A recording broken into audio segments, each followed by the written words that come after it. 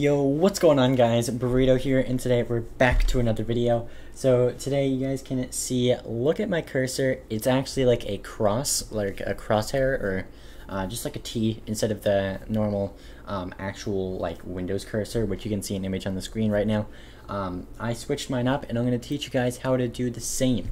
So this is just, it really just like visually pleasing if you want to change your cursor. It doesn't really affect anything. I just thought it looked cool, you know, so I might change it back, I might not really sure, but I changed it recently, and I thought you guys would think that, or if anyone wanted to know how to, you can just look here. So this is kind of a different video than usual, so let's just jump right in. Alrighty, and so you guys can look it up any different path you want. By path I mean like you type in one keyword into the search bar and go from there. For me, I think it's easier if you just type in the word keyboard, and then go to typing settings, then you click on mouse, and then go to additional mouse options, and then it gives you this little box right here, which has buttons, pointers, pointer options, wheel, and hardware. So this is where you want to be if you want to adjust anything, such as your speed of your mouse. I have mine, I guess, right here, and then pointers, and then pointer options, which can be like motion blur and stuff like that. So right now you want to go to pointers. So it gives you a list of everything. Right now I'm using this as my normal select.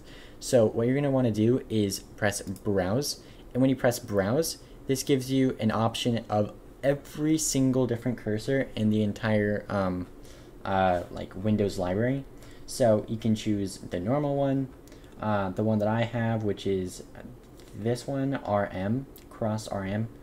So I'm just going to show you guys on, I'll just go back to the normal one. So we're going to press this, and then once you do that, you're going to press apply. Then it's going to load for a second, and look at that. Now I have the normal cursor. So you guys can see that this is actually a little bit more, like it's bigger than the normal one. So, did I press this one before? I don't really remember.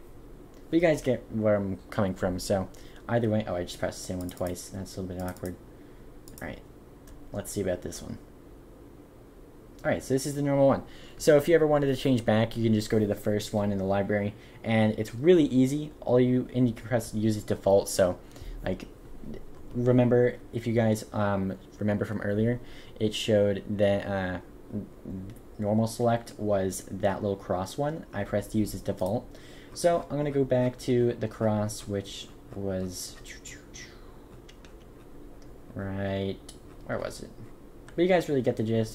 If you guys have any more questions, type in the comment section down below.